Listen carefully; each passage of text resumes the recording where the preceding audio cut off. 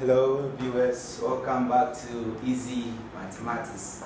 We thank God for another wonderful opportunity to bring to you the lesson that we started with in Basic 9. Without wasting my time, we want to continue with the relationship that is existing among rational numbers in terms of intersection and union. Good. So let's just look at the first example for today.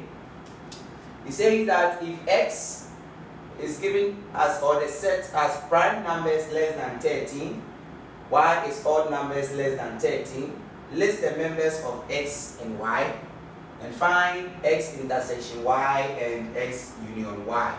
So now we said that whenever you are being asked to list, you should know what the rational number is. Here, you have been asked to list the members that you have in x, and x are prime numbers less than 13. So here, first of all, we have to know what a prime number is. A prime number is a number that has only two factors, 1 and itself. So in finding the factors that are less than 13, we are going to have 2, we have 5, we have 7, we have 11, and we have 13. But because it says less than 13, then we are going to stop on 11. So these are the first prime numbers, or the prime numbers less than 13. And these numbers happen to be prime numbers because they have only two factors. Then you have y. Y is odd numbers less than 13. Odd numbers less than 13. And what are odd numbers? Odd numbers are numbers that are not divisible by 2. They are odd numbers. So let's list odd numbers. With odd numbers, we have 1, we have 3, we have 5, we have 7, we have 9, we have 11, and we have 13. But since it is less than 13, then we are not going to include 13. Now you should know that with the prime numbers, 1 is not a prime number because the factors of 1 is only 1. And for a number to be a prime number, it should have only two factors, 1 and the number itself. So this gives us the prime numbers which are less than 13, and this gives us the odd numbers which are less than 13. Know that 1 is an odd number because odd numbers are numbers that are not divisible by 2, or that you can't divide exactly by 2. So after listing them, you have been asked to find x intersection y. When we met and we introduced this, we said that when we are being asked to find x intersection or a number intersection something, it means what can you see here and also see here?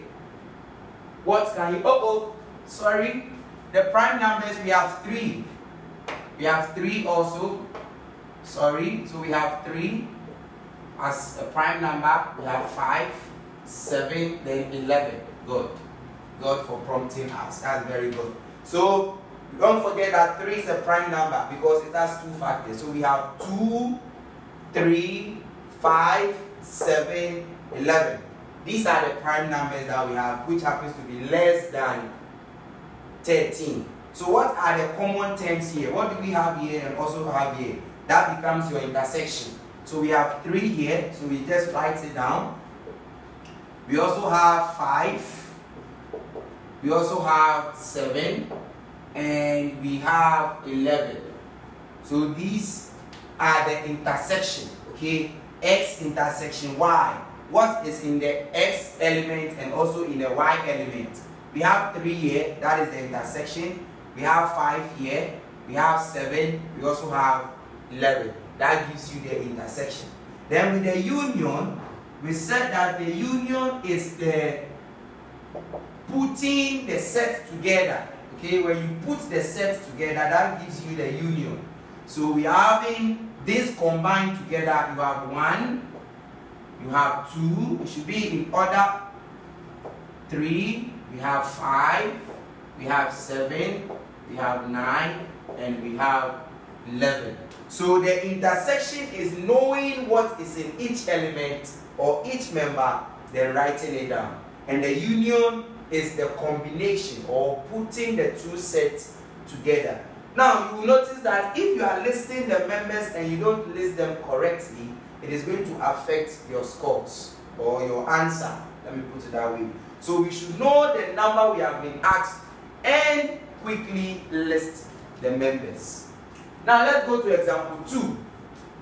Example 2 is saying that given that P is equal to factors of 16, Q is equal to multiples of 4 less than 17, and R, we have whole numbers from 12 to 16. So here we are going to list what has been asked. So the question is saying that we should list PQR.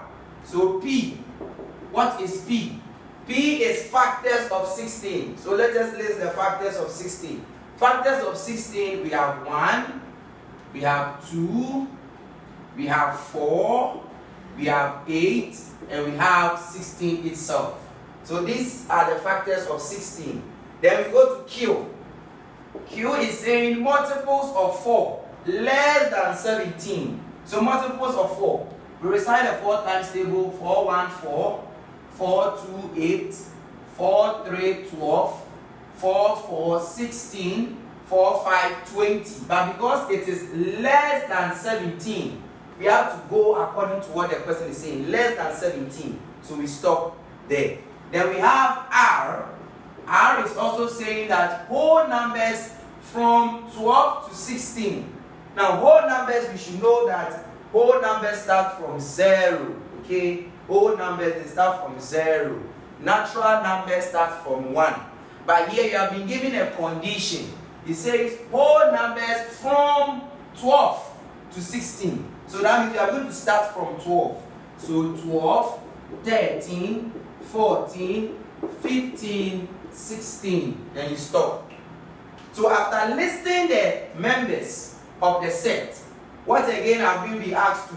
I says we are to list the members of P intersection Q. So P intersection Q. Where is P? This is P. This is Q. What can you see in P and see in Q? That gives you the intersection. So looking at it carefully, we can see 4, we can see 8, we can see 16. So P intersection Q is 4, 8, 16. Then we close our set. Then we go to I. I is saying Q union R. Q union R. So Q union R, this is Q, this is R. What is union? Union is the combination of the two sets, combining the two sets together. So we have 4, we are going to write 4, we are going to write 8, then we write 12, 13, 14, 15, and 16. That gives you the union. We are looking at the relationship that exists among these rational numbers and intersection and union. And we said union is the combination or putting the two sets together. And intersection is the element that can be seen or found in both sets. Good. So if I've been able to find the union, or if I can find the union, I just need to put this set and this set together to get one set. So we have 4, 8, 12, 13, 14, 15, 16. And that gives you the what? The union. Then the IV. The IV is saying you should list P union bracket of P intersection Q. Now with this type of question, to get it, first find the one in the bracket. Okay? So we have P intersection. Let's find P intersection Q. Sorry, P union. P union this bracket. So let us solve for the bracket. That is P intersection Q. So this is P. This is Q. P intersection Q. And already we know P intersection Q, which is 4, 8, 16. So let us write it as 4, 8, 16. Now this is the P intersection Q. Now here we have to find P union the P intersection Q. And what is union? Union is combining them together. So we are going to say, looking at the P, we have 1, 2, 4, 8, 16. And here we have 4, 8, 16. So the union there is going to give you, 1, 2, 4, 8, 16. You just take it step by step by taking the one in the bracket first. Then we try to compare with this. Is it intersection? Is it union? Then we just do it as the question demands. So these ones are just simple. When it comes to the union and intersection, they are very, very simple. All you need to do is to know what we have to list. Whether you have to list a whole number, an integer, or integers, odd numbers, prime numbers, even numbers, composite or factors of a number. That is what we need to know. And that helps you to know the relationship that exists among these rational numbers in terms of union and intersection. Now let's look at the last example for the day, which is very, very simple and brings us to the end of the lesson under these subtract. So here it says that if A is equal to, now if you look at the set here, the set has been given in a different way. That is called set builder notation. Sometimes they will not give you the set in a word description form. Okay, this one we've just listed the set itself, but here it has been given to you in a word description form. Now with this one, you have been given the set in a set builder notation. Now whenever a set builder notation is given, we are going to concentrate on what X has been defined as, and also the signs that you have there. The less than sign, the less or equal to sign that you have. We are going to take it into consideration. Now whenever you see the less or equal to, it means that when you are listing, we should bring this number, or this number is included. And also, when you see the less than without the equal to sign attached, it means when you are listing, do not include the 10. So assuming we were having something like this, then it means we will include the 10 when we are listing. But since there is nothing there like that, we are not going to include the 10. The same thing, if there wasn't anything here, then it means do not include the 2, do not include the 10. But since you have it as less or equal to, then we are going to include the 2. So the person is saying that A is equal to 2 is less or equal to X less than 10. Where X is an integer, and we know that integers are positive and negative whole numbers. So if that being the case, then if I'm listing the set for A, then A is going to be, since X is an integer and you have this as 2 is less or equal to, we will include the 2. It is an integer, so we are going to list it from 2 to 9 because we are not going to include the 10.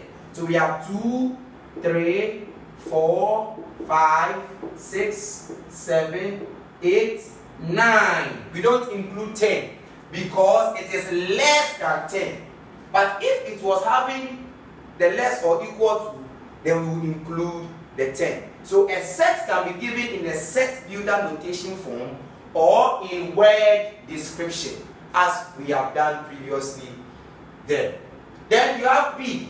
B is factors of 30 which are odd numbers. Factors of 30 which are odd numbers. Now to be safe, let us try to list the factors of 30 somewhere and fish out the odd numbers. So factors of 30, let's do it here. Factors of 30, we have 1, we have 2, we have 3, there is no 4, we have 5, we have 6, we have 10, we have 15, and we have 30. Now these are the factors of 30. So we have this, and that. Now, just fish out the ones that are odd numbers, and that gives you the B. So which one are odd numbers? The odd numbers, we have 2, 3, 5, 15. So the odd numbers, we have 2, we have 3, we have 5, and we have, sorry, 1. 1 is there. Don't forget 1 is an odd number. This one is causing trouble. 2, 3, 5, and 15.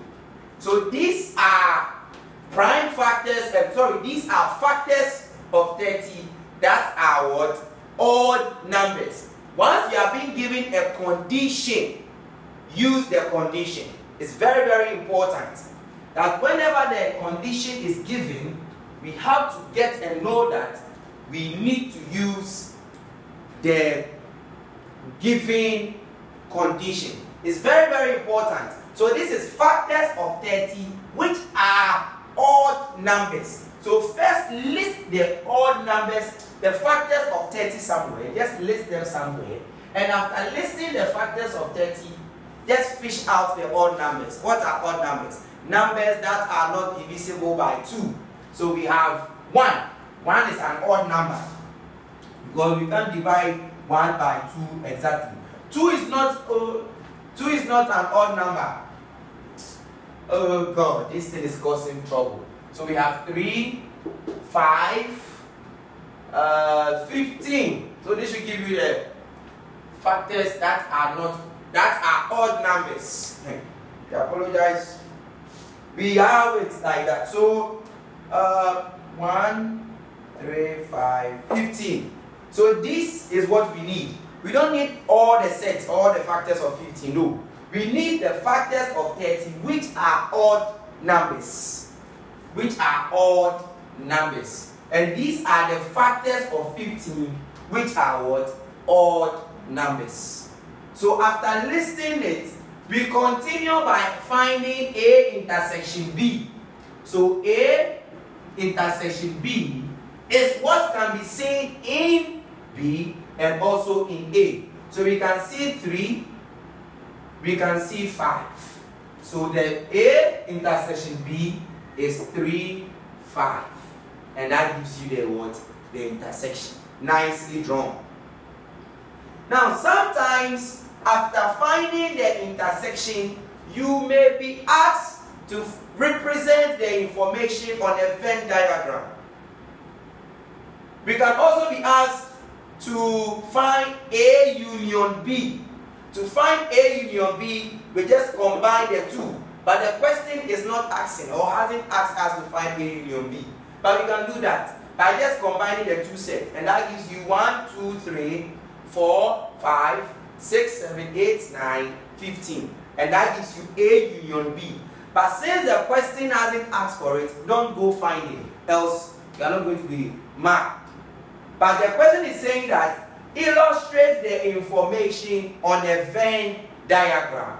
Now, on a Venn diagram, we know what the diagram is. So let us just draw our circle, one overlapping the other, like that. Then we have it in a rectangle, in a rectangular shape or box. We have our universal here, which is U. Now the U is the A intersection B, A union B. So we can just say 1, 2, 15. Then we end it there. Now, one circle takes one set, so we can say this is A. The other circle takes the other set, which is B. Now, we know that where the circles meet is the intersection. So what do we have there? We have 3, 5 at the intersection. So let's say comma at the intersection. Now, this set A, we have already written 3, we have already written 5. All that we've not written should come to this side. And that portion is the A only. So what do we have? We have 2, we have 4, we have 6, 7, 8, 9. Then when you come to B, we've already listed the 3, 5 because it happens to be intersection. What don't we have? We don't have 1, we don't have 15. And so we have been able to represent these informations on the Venn diagram, which sometimes we can or we may be asked to list the thing and represent it on a Venn diagram.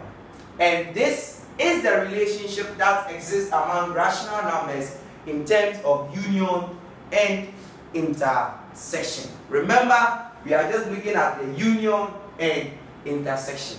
We've already introduced the union, we've already introduced the intersection. All we need to do is to know how to list the members when you are being given. You should know what our odd numbers are, prime numbers, even numbers, whole numbers, natural numbers, and also prime or factors of a number. It's very, very important. Now, if you don't take whole numbers and natural numbers, may confuse you or will confuse you, okay? But when it comes to whole numbers, know that whole numbers start from 0. Whole number, because 0 is a whole number. 0 is a whole number. But natural numbers are the same as counting numbers, which start from 1. Thank you for staying tuned. We'll come again, God willing, next time, and we'll be solving questions on Venn diagram for basic 8 and also for the basic 9 students. Thank you for staying tuned. God bless you. Bye-bye.